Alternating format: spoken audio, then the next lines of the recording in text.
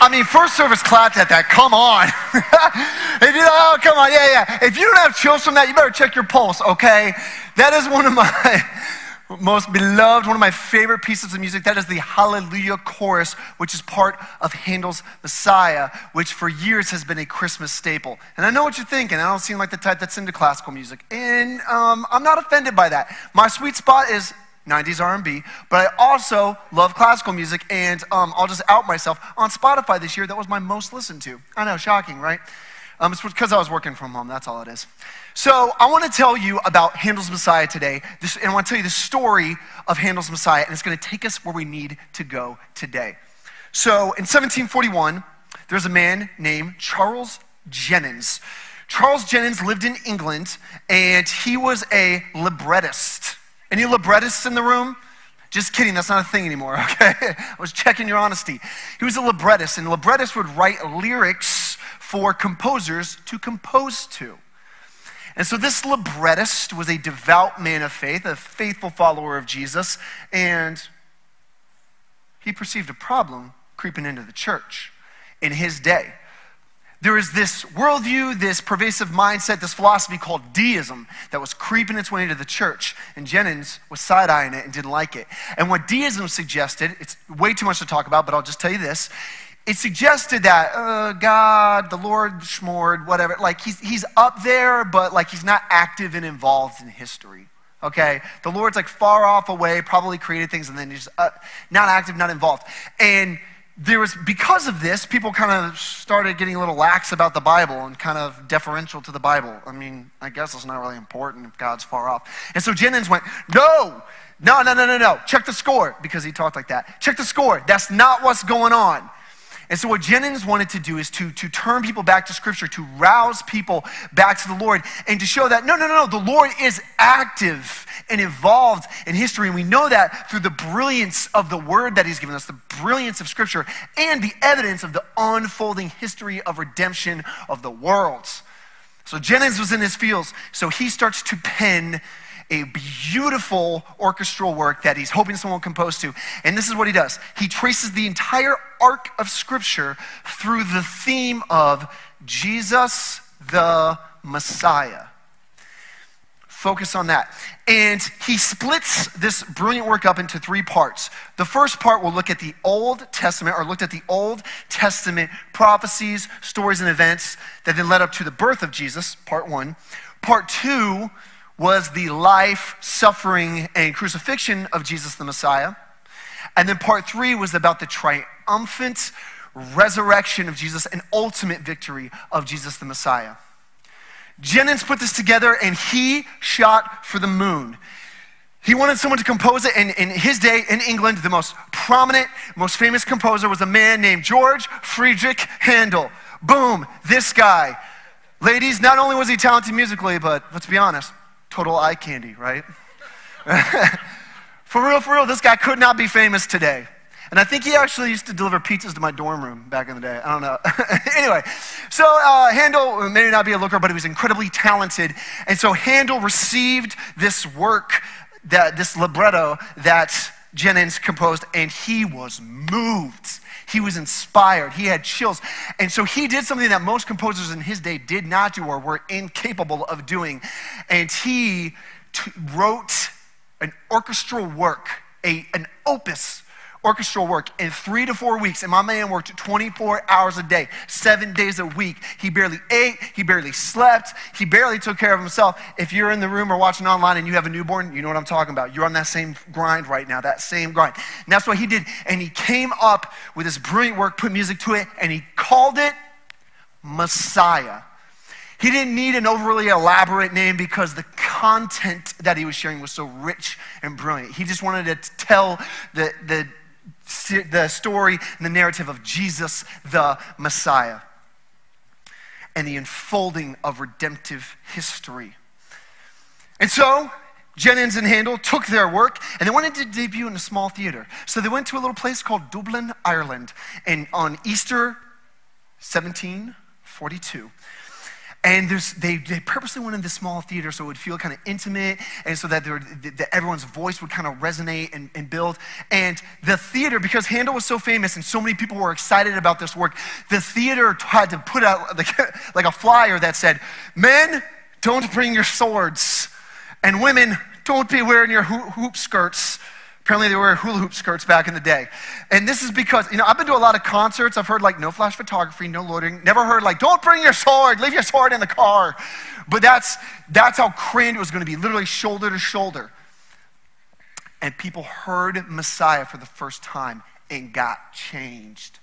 Critics wrote about it and said that it was a sublime experience. They felt like, especially in the crowning moment, the Hallelujah Chorus, almost like they were transported to the new heavens and new earth. That almost like the veil or the wall between heaven and earth got thinned. And people were moved by it, and it became an international success. And over the years, it's become a Christmas staple, because there's been a proliferation of classical music and orchestrations about Easter, which is what Handel kind of wrote it for originally, but not a lot. There's kind of a paucity of stuff on Christmas. And because Handel's Messiah covers first the Old Testament prophecies leading up to the birth of Jesus in part 1, it became a Christmas staple. And so today, while Handel's Messiah is one of the most well-known pieces of music in the world, maybe you don't know it well. Even though it's incredibly famous, maybe it's not familiar to you. But that's okay, because this time of year, it's everywhere. I use the illustration, it's like a TV on in the background. You might not know it's there or be listening to it, but it's there. It's in commercials this time of year. It's in shows this time of year. No one's really opening up concert halls and theaters, but if they were open, they'd be playing Handel's Messiah. And so what I want to do today is bring an awareness to this brilliant work. And what I want to do today is give you an appreciation of this brilliant work, because it's going to take us where we need to go today. And today, like Jennings, like Handel, I want to trace the biblical theme of Jesus as the Messiah. And like Handel and like Jennings did, I want to look at the Old Testament events and themes and prophecies that led to the birth of Jesus. Like Handel and Jennings, I also want to talk about the life and the redemptive work and death of Jesus. But then like them as well, I want to talk about the triumphant resurrection of Jesus and ultimate rule and reign of Jesus. And so that's where we're going today. And again, this is what Messiah does. If you listen through, it just tracks scripture that way and shows us Jesus as the Messiah. So let's talk about that today. Let's get it. And here's what I want. I'm going to give you the outcome that I want for today. Normally teachers say that for like the end of a sermon. I want to tell you at the beginning of the sermon what I want for us today. And what I want for us today, after we hear this, is to be filled with awe and wonder over what the Lord has done. What we're going to see should inspire us. It should amaze us. We should marvel at what the Lord has done. But then secondly, we should submit and align our lives under the lordship of Jesus. By the time we get to the end of this, that's what I want us to do, to come under the messiahship and the lordship of Jesus. And then lastly, I want us to celebrate the ultimate victory of Jesus as we wait. And I'll explain that. And as we get into this, as we're going to run through Genesis through Revelation and track this theme, here is my premise. This is about a king and a kingdom. So let's dive into it. Genesis, in the beginning, God created the heavens and the earth. That's going to be significant. Everyone say, heavens and earth. If you're watching on MSC Plus, go ahead and type that.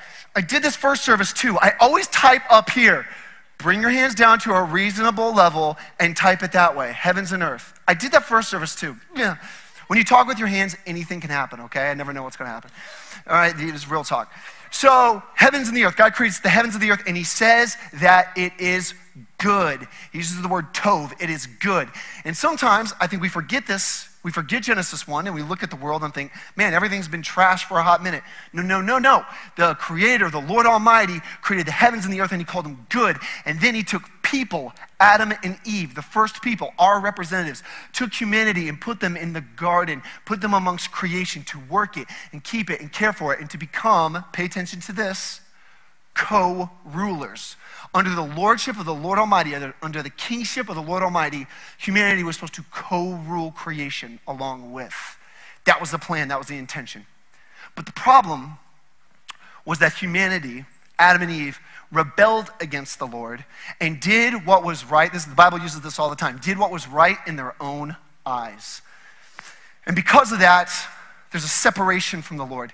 And man, in Genesis, everything from that point spirals out of control. We see sin and death enter into the world. We see violence enter into the world. We see people warring against each other. We see murder, betrayal, jealousy, envy, all of this nastiness. And that's kind of where things go after creation. But there is hope. Everyone say, there is hope. NMC Plus at a reasonable height type, there is hope. There is hope. That's right. The Lord later on in the book of Exodus, he chooses this people Israel, and he'd actually made promises to Israel's forefather Abraham. And the Lord takes this people, this nation of Israel, and he liberates them from being under the tyranny and enslavement of a bad king. And he says, the Lord says, you're going to be my people, and I'm going to make you a kingdom of priests and a holy nation. And through you, Israel, I'm going to fulfill my promises to your ancestors, and you're going to bless all peoples of the world. You're going to represent me to all peoples of the world, and you are going to help bring about my right rule and reign upon the earth. And Israel is going to be a nation that becomes co-rulers under the lordship of the Lord Almighty, under the kingship of the Lord Almighty. Just like Adam and Eve, just like humanity was supposed to do, to co-rule the Lord's creation. So Israel was going to do that and help bring about his right rule and reign upon the earth. But, problem, Israel's like not content with the Lord as king, and so they want a king of their own choosing. So they appoint this guy named Saul. He's hot trash and doesn't do very well.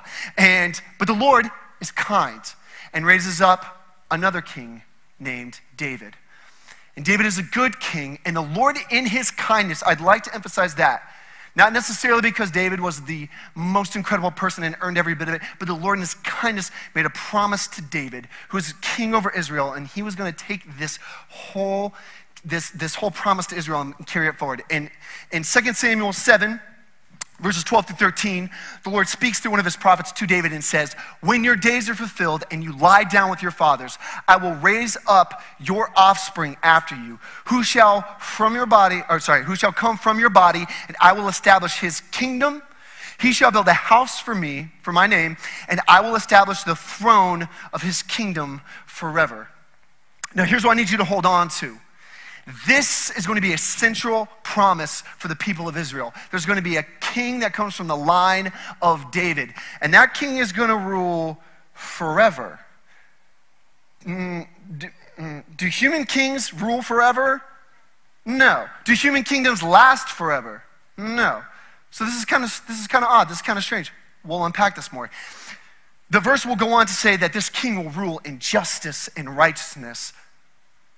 And so this was a hope for Israel. They're like, okay, we're going to be part of this. But then the problem is, after David comes a long line and a long sequence of bad kings. And you know what the bad kings do? The same thing that Adam and Eve did. They rebel and do what is right in their own eyes. And they fail to be good co-rulers over the earth that they were called to be.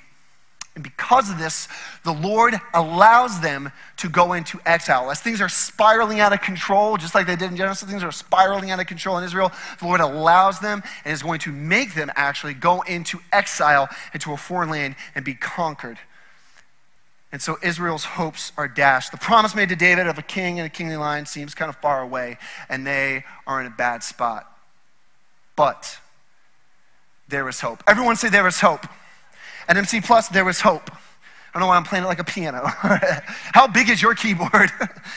And so they go into exile, and during exile, again, disappointed, disheartened, discouraged. But hope rises. And an expectation begins to form around this king that would come from the line of David. And prophecy after prophecy comes to the fore. And different prophets paint kind of with different colors on the palette, and they describe the Messiah in different ways. And after years and years and years, and different prophets living in different places, all in exile, there's kind of vision comes together of this promised king that would come. And this king would become known as the Messiah. And Messiah, I've explained this before, comes from the Hebrew Mashiach, which simply means anointed one, often a king or a priest. So again, another word for king. You can call a president or commander-in-chief. This is very similar, king or Mashiach. And this became a loaded word. I need you to hold on to that. Became a loaded word. And here's what people believed about this Messiah, putting everything together. The Messiah would come from the line of David. We know that because of the promise made to David we just talked about, that everything will point back to today. This king will rule forever. Huh? And because of that, this king would be fully human, but also like fully divine. Yes, a person, but also the God making his dwelling among people, the presence of God manifest on the earth. And the reign of this Messiah, the reign of this king would last forever. And this king would finally bring true justice and righteousness in a world where it didn't seem like it existed very often. And this king would bring about the right rule and reign of the Lord upon the earth. And so these were the expectations of Messiah. And we can see different authors, different prophets arise who speak into this. So let's look at Isaiah 9. This is actually part of Handel's Messiah. He covers this verse. Isaiah 9. Verse 6, someday people will say, for to us a child is born, the child being the Messiah. To us a son is given, and the government shall be upon his shoulders, and his name shall be called Wonderful, Counselor, Mighty God, Everlasting Father, Prince of Peace. Here's what's really interesting. Oh, it's just a child, but it's also Mighty God, Everlasting Father. There's something about this Messiah, fully God, fully man, divine in the flesh. And then the verse continues, next verse.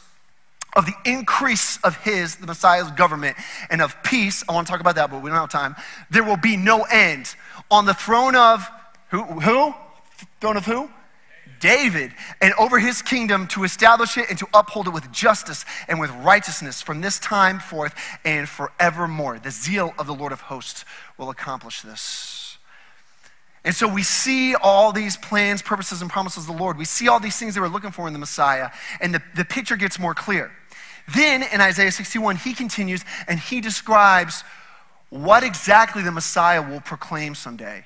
And he says, someday the Messiah in Isaiah 61 will say this, the Spirit of the Lord God is upon me, because the Lord has anointed me to bring good news to the poor. He has sent me to bind up the brokenhearted, to proclaim liberty to the captives, and to the opening of the prison to those who are bound, to proclaim the year of the Lord's favor and the day of vengeance of our God, to comfort all who mourn. Now hold on to this. This is your part, okay, in the sermon. Hold on to Isaiah 61. The Messiah will say this someday. And his rule will not only be from the line of David, not only be divine, not only be forever, not only be with true justice and righteousness, bring the right rule and reign of the Lord upon the earth, but this will actually be good news for all people. But then there's this weird prophecy that doesn't seem to coincide with the rest of them. It's like the Messiah is also going to suffer and die in order to cover and forgive people's sins. And we read about this in Isaiah 53. This is describing one day what will happen to the Messiah. Isaiah writes, but he was pierced for our transgressions. He was crushed for our iniquities. Upon him was the chastisement that brought us peace, and with his wounds we are healed. We all like sheep have gone astray. We have turned every one to his own way, and the Lord has laid upon him, the Messiah, the iniquity of us all. I thought this king was going to rule and reign and probably be autonomous and do whatever, but somehow this king would suffer and die too. This fully God, fully man king was going to suffer and die. And what we need to know is that Israel had a long history of making sacrifices in order to put themselves in right alignment with the Lord. And they would always try to go for a perfect and unblemished animal to sacrifice so they would know they were in right standing with the Lord. And somehow this Messiah would come along and become that perfect sacrifice to atone for, forgive, and cover sins for all time. And so these are the expectations of the Messiah. And this is what the people of Israel waited upon in exile. And they waited and they waited. And then you know what? They go back into their homeland, and it's just more of the same. They endure conquest after conquest, oppression after oppression, waiting after waiting, disappointment after disappointment, failed Messiah after failed Messiah. And that brings us to the end of the Old Testament. And that's how things are left. But There is hope. Everyone say there is hope. Because when you open up the New Testament, as you jump into the New Testament, people are coming in hot. Matthew, the gospel writer Matthew comes in hot. And he fills us with hope and has a good word for us. And this is really interesting to me. Do you guys know how Matthew starts? Do you know how the New Testament starts? It starts with a family genealogy of Jesus. Probably not what you expected. You probably wanted like an epic, like once upon a time, or like in a world. Something more epic. No, this is a family genealogy, but watch what Matthew does. Matthew 1, literally verse 1. The book, this is Matthew, the book of the genealogy of Jesus, the Messiah. Matthew's not trying to play around. He's being really clear and explicit with who Jesus is. This expectation that's been building, someone from the line of David, this Messiah, boom, verse 1 of the New Testament, the Messiah. The son of who?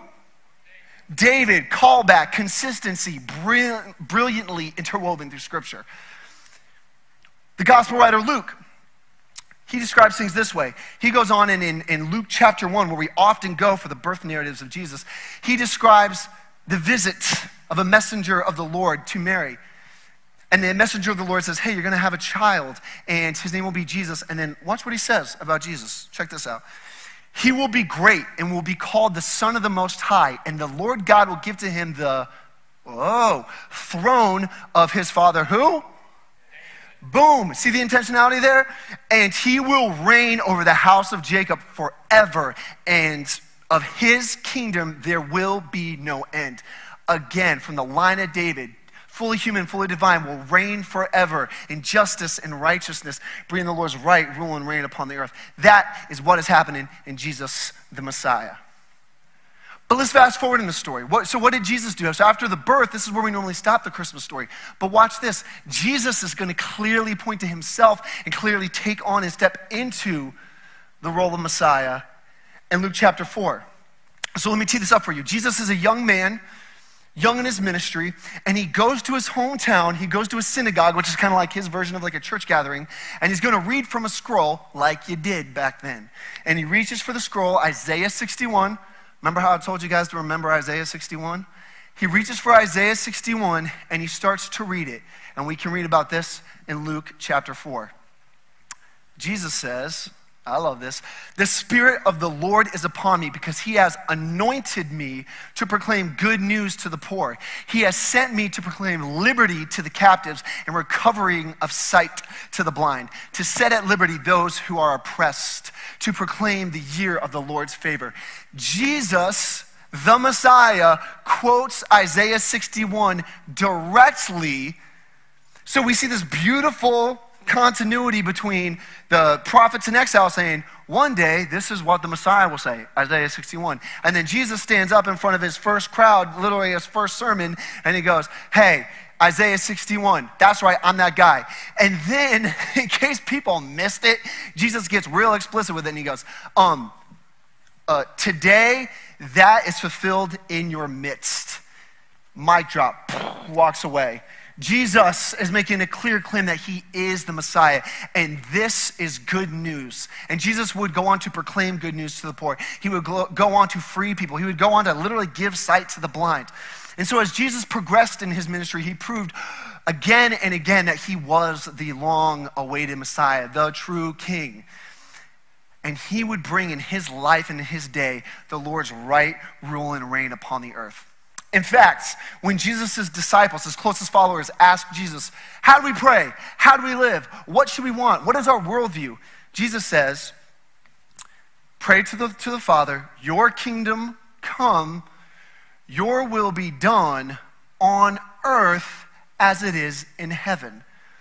And so Jesus was bringing about this right, rule, and reign that would be a forever reign for followers of Jesus. And Jesus told people to love God and love their neighbor. And he moved towards people in compassion. And he claimed again and again and told people that he was the Messiah. He was the long-awaited King. He was the hope they were searching for. And it's not like people went, oh, okay. People bought into it. People believed. People were changed over this. And the miraculous happened. And even Jesus' disciples, when he asked them, who do you guys think I am? They say in Matthew 16, oh, you're the Messiah. There's no two ways about it.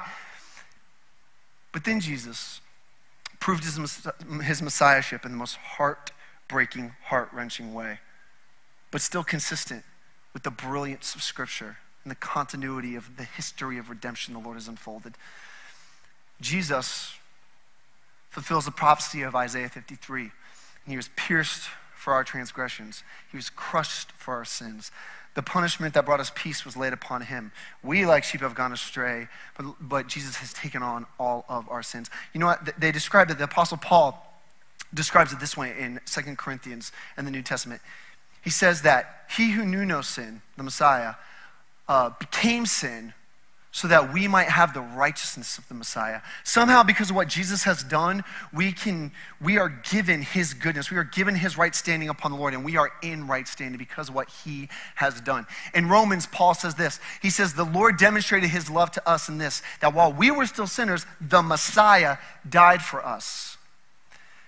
And in showing this brilliant cohesion and consistency and continuity of Scripture, Paul writes in 1 Corinthians 15 that the Messiah died for sins according to the Scriptures. And so Jesus, in his death, his crucifixion, proved that he was the Messiah. But here's the thing. How long, I'm going to test you, how long was the Messiah's rule supposed to reign? Let me hear it. All right, type that on NMC Plus. Forever, right? So do human kings stay dead, correct? Human kingdoms come to an end, correct? Yeah, okay, well, so Jesus, after he was murdered on the cross, buried, 3 days later, Jesus said, enough of this, and he rose from the grave. And his resurrection was his official coronation as the Messiah.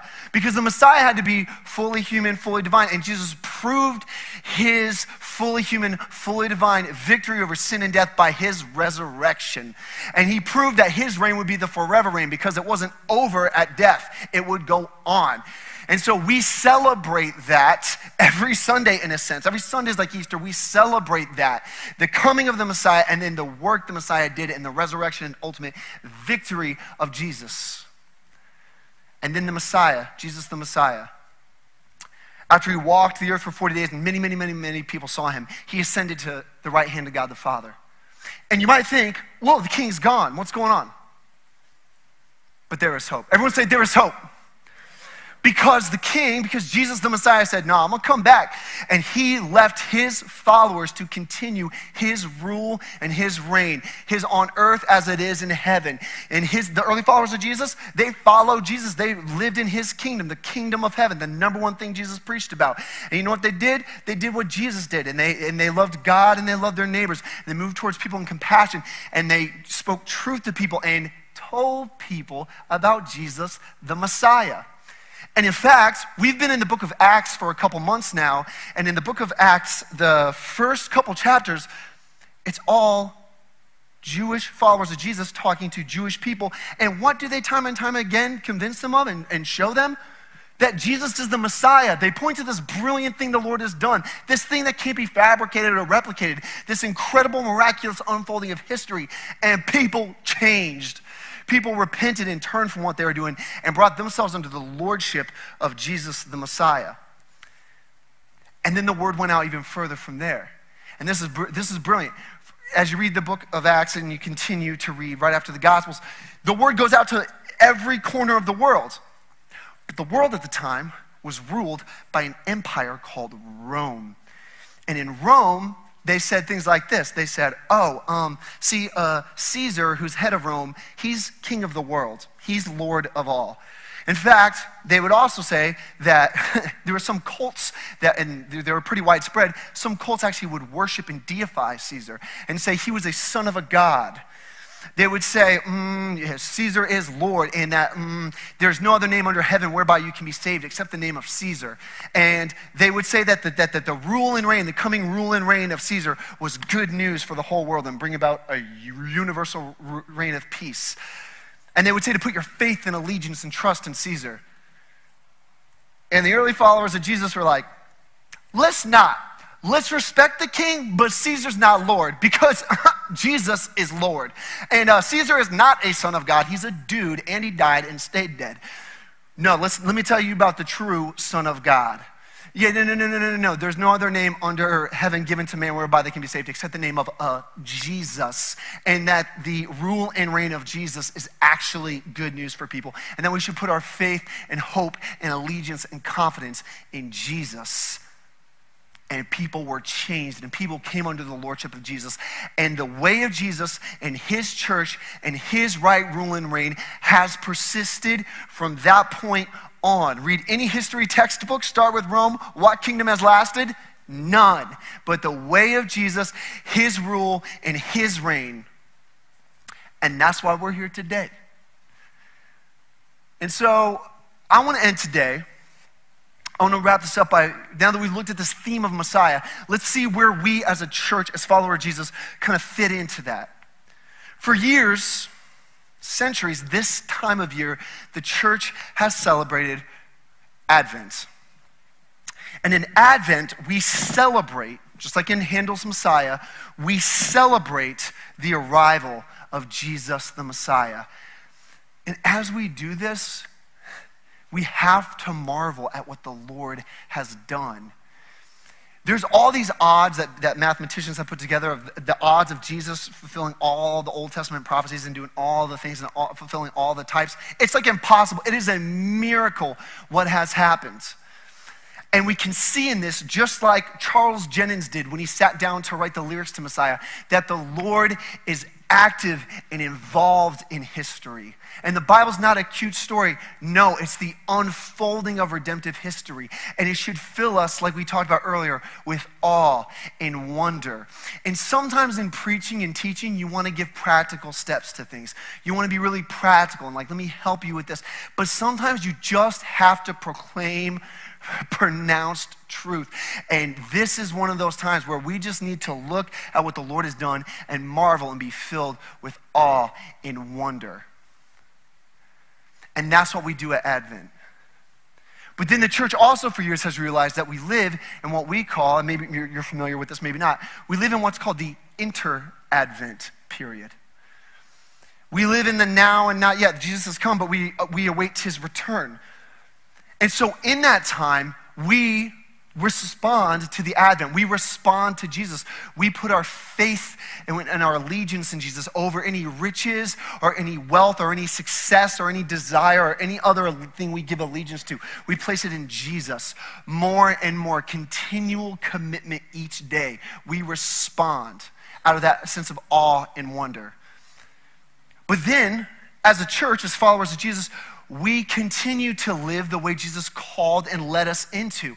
We live it under his rule and his reign, and we endeavor to bring his rule and reign upon the earth, to be co-rulers as we were intended to in Genesis, to be co-rulers under our King, under the lordship of Jesus. And so we do, as Jesus did, we buy into, we live into the teaching of loving God and neighbor. We move towards one another in compassion.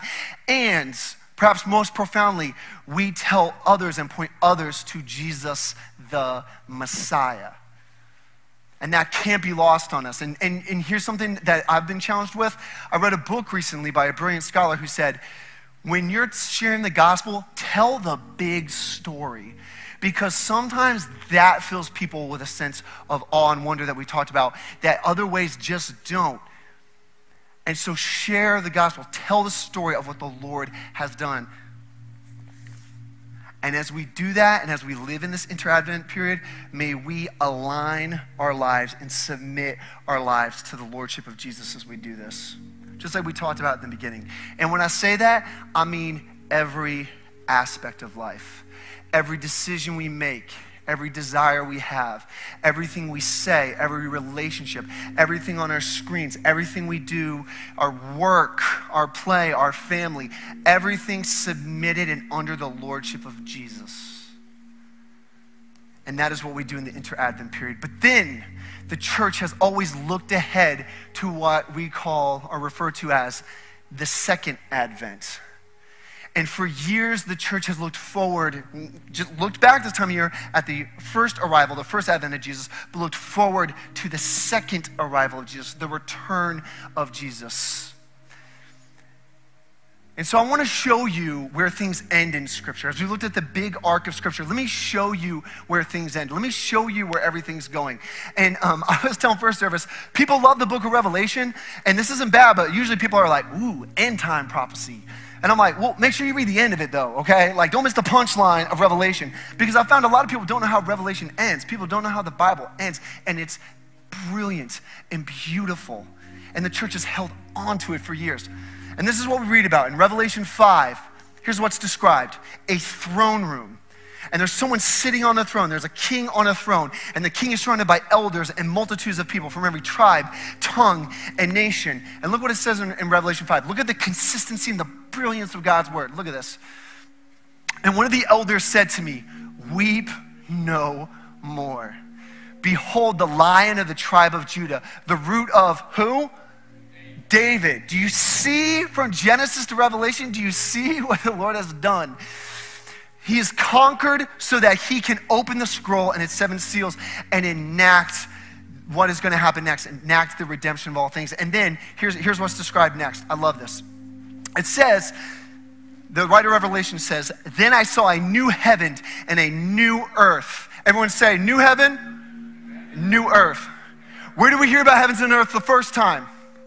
Genesis, that's correct. And so look at this full arc narrative that's coming around. I saw a new heaven and a new earth, for the first heaven and the first earth had passed away, and the sea was no more.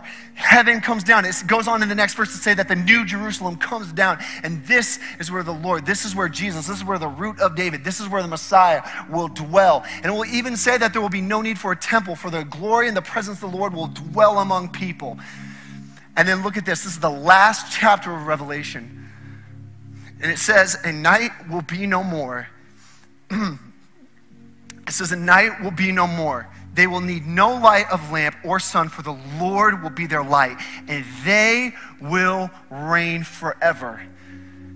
In the new heavens and the new earth, when Jesus returns in second advent, there's going to be a throne room with Jesus on the throne.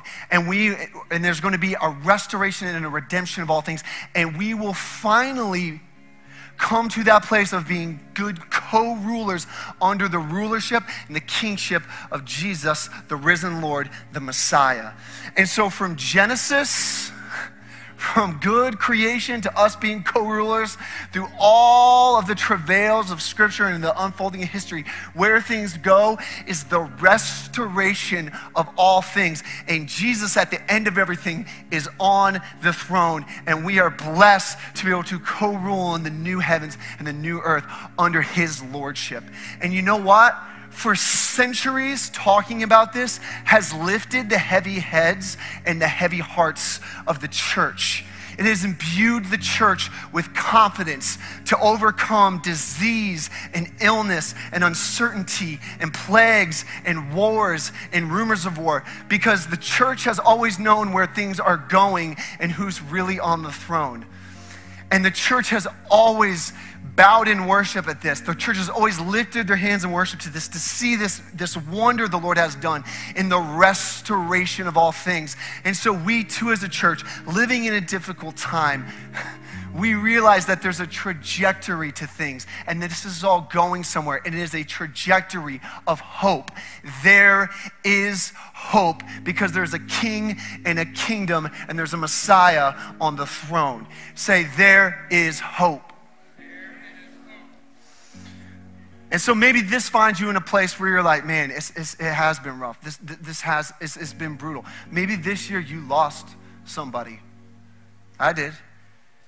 Maybe you're battling illness in an intense way. I feel you. Maybe you lost a job. One of the comforts, again, of the church is that we have confidence in the ultimate rule and reign of Jesus the Messiah, and we lose ourselves in worship and adoration. And we do this, there is fullness of joy and there's profundity in this, and this is what we are created and called to do. There is a trajectory of hope. And so I want to respond today. I want us to respond together today by singing. So I'm going to invite you to stand, and we're going to sing a refrain from Handel's Messiah. I mean, I wanted to do the whole thing, but it's 3 hours long, so we ain't got time for that. And then I wanted to get a whole orchestra in here, but they wouldn't fit because it wasn't socially distanced. So we're going to sing this kind of remixed version that Hillsong Worship did. And we're going to sing this He Shall Reign refrain. Let me tell you something else about George Friedrich Handel. Critics, when they saw Messiah, when they listened to Messiah, again, they said they felt like they were lifted up, and it was like to this heavenly plane. There's this glorious resplendence. And critics noticed that rather than, like most people did in Handel's day, rather than using all these expensive and famous soloists for the most important parts, actually, Handel employed the chorus, the choir. And that's why the Hallelujah chorus is so powerful, because Handel believed that when people are singing about the lordship, the messiahship of Jesus in one voice, in a loud and mighty and victorious and glorious voice, that something incredible happens. And in fact, when my man Handel watched his own play, he said, I did think I did see the heavens open, and I saw the great God himself. Because something powerful happens when we sing about the lordship and messiahship of Jesus together. There's juice to it, there's power. And that's how we're going to end today. And so as we transition to sing, allow me to speak a blessing and a benediction over you. May you be encouraged today. May you be filled with hope today. As we live between Advents, may you take courage and confidence in the messiahship and lordship of Jesus over and above all else.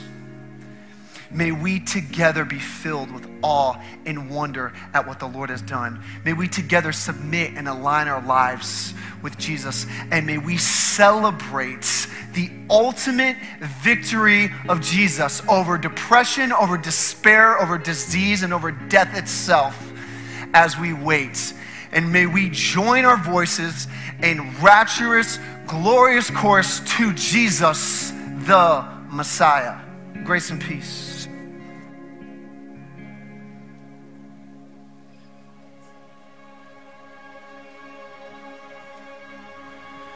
Holy, holy, holy, our God is on the throne.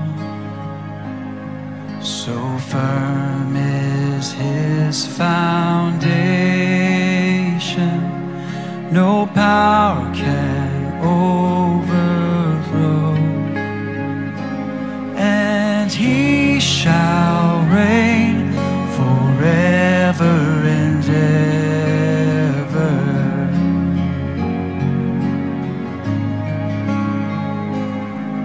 One name outlasts the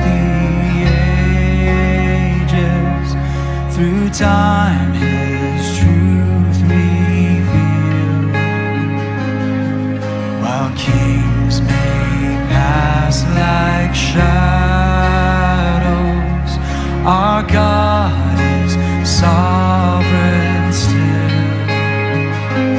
And he shall reign forever and ever.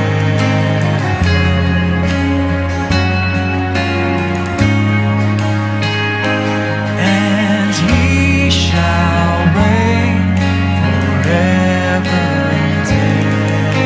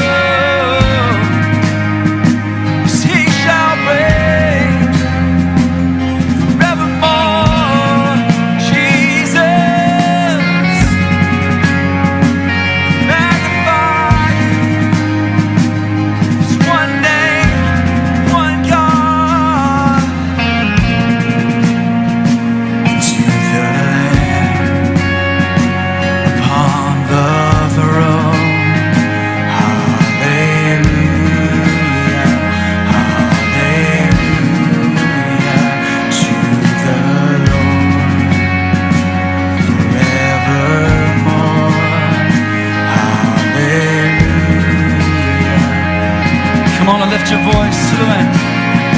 To the Lamb upon the throne. Hallelujah, hallelujah. To the Lord forevermore. Hallelujah, hallelujah,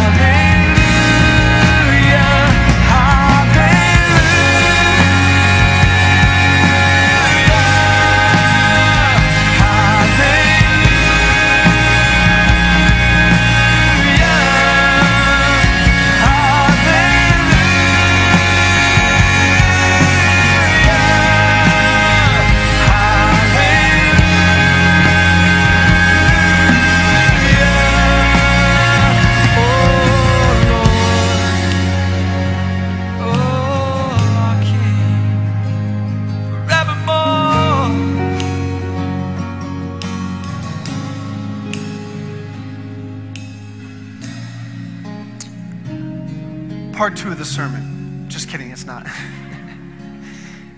We want to take a moment to allow for some response. And I know this time of year, a lot of people will come back to church because maybe they're like, oh, kind of nostalgia, or like, yeah, I like Christmas music, or, and maybe you heard something today, feel like something started stirring. Maybe you feel like you got changed. Maybe, if nothing else, you felt intrigued. Maybe you felt kind of bemused by what you heard. Wait, what? Maybe you had never heard this good news before. Maybe you had never heard it in this way, or maybe you weren't in a place in the past to hear it. And maybe you sense the Lord calling. You sense something here today. And what we want to do is we want to give you an opportunity for you to step into the fullness of joy, into following Jesus, to bring yourself under the lordship and the messiahship and the leadership of Jesus, to accept what he's done from Isaiah 53, accept him who is no sin, becoming sin, so we might have the righteousness of the Messiah. And so I want to give 2 different ways to respond. If you're watching on NMC Plus and you found us today, or just a friend sent you a link and you're like, yeah, I'm gonna check that out, I want to give you an opportunity to respond. And then on the screen you're watching, there's going to be a prompt below. And if you want to take your first step in following Jesus, if you want to even just ask questions about what does that look like, click that response. Someone's going to get in there. Click the prompt. Someone's going to get in contact with you, and we will follow up with you personally. And if you're here in the room and you feel that same sense, that same calling, that same tug, or you're like, man, I'm hearing something different, seeing something different, I don't know. I'm feeling a hope I've never felt before. I'm seeing things clear. I feel like clearly. I want to give you a chance to respond and take that first step. And so if you just want to text follow to the number on the screen, I'm big on this. I will follow up with you personally this week, and we can talk through what that looks like. Maybe you're here today and your response is, bro, I need to go sign up for baptism. Go on a website, sign up for baptism. Maybe you need to take that next step and bring yourself under the rulership, the kingship, the messiahship of Jesus, and experience that fullness of joy and that new life like we celebrated earlier. Maybe today's the day. But for the rest of us in the room, if you are a follower of Jesus, as we go into this next verse, Matt and I talked about this week, this is a rich and beautiful verse. And here's what I want you to think about. I want to create intentionality around this moment. This next verse talks about when we stand before the Lord someday. I want you to think about how truly beautiful that is. See, I've been guilty in the past, and the Lord convicted me of this. I've always been about the present indwelling of the kingdom of God, the right rule and reign of God here and now, which is great. But I kind of was dismissive about then and there and in heaven and earth, because I thought, well, that's like escapist. Like I'm about here now. Here's where the Lord's convicted me. Man, it's about both. It's about living under the right rule and reign of Jesus now and in the new heavens and the new earth. And that day we stand before him, look around the room right now. Okay, now multiply that by like 1 billion. There's going to be billions of people surrounded the throne singing to Jesus. And so as we sing to our Messiah, here's my invitation to you. Picture that day as we are gathered with the saints who have come before us and those who have come after us, with those we've lost and those who are yet to be born. And I'm going to invite you, raise your hand, sing an adoration to the Messiah. Maybe it looks like kneeling for you. Sometimes when I sing about the kingship of Jesus, I have to kneel. And so however you need to respond in this time, let us lift it up in this time.